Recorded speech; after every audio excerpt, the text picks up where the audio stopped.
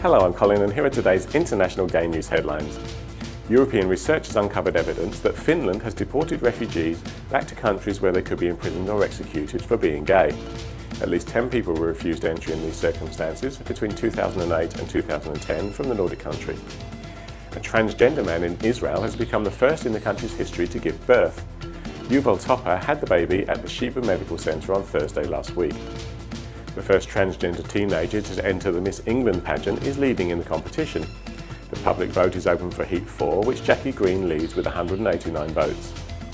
George Clooney cast doubt on presidential candidate Mitt Romney over his attitude towards gay rights at the Golden Globes at the weekend.